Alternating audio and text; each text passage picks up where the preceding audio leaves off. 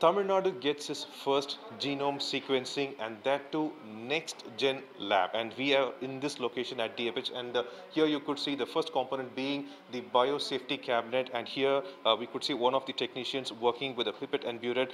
This lab has been set up mainly to make sure that the samples regarding COVID-19 variants could be sequenced, and the result and data could be immediately verified, and the result could be provided. These are the various components of it. There you could see the pipettes and the vials on it. There's a centrifuge. In fact, since this is a next gen lab, here you have centrifuge which actually has its own.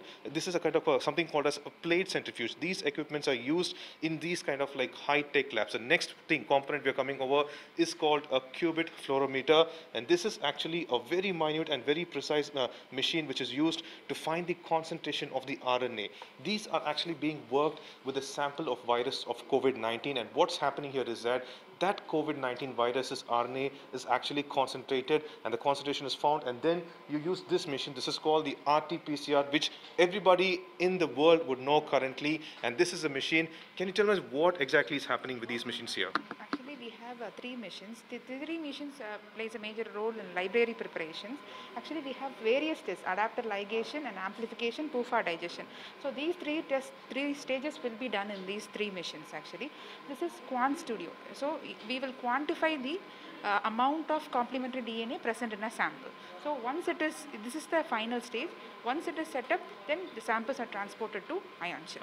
So what's happening is that a strand of DNA gets an exact copy of it. That's called a complementary DNA, and that sample is then moved into this particular lab, and there you could see this is the lab where you have the most important components.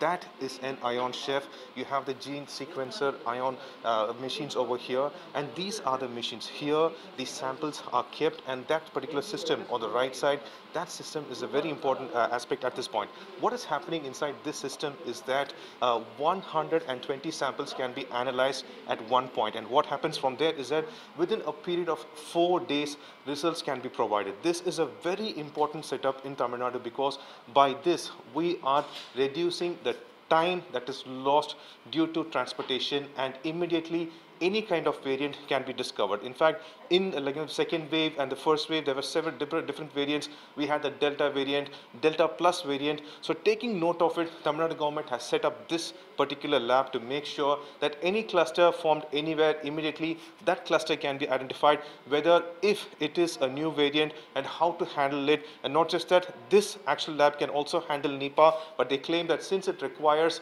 high security, for now there is no necessary for it. But if if there is a need coming up, that can also be done. So this is the high-tech lab that has been set up in Tamil Nadu, the first one to sequence genes and immediately get results. So in this lab, for now, the capacity is 800 samples per month, and if required, more can also be created. But this is a next-gen high-tech lab that has been created in Tamil Nadu.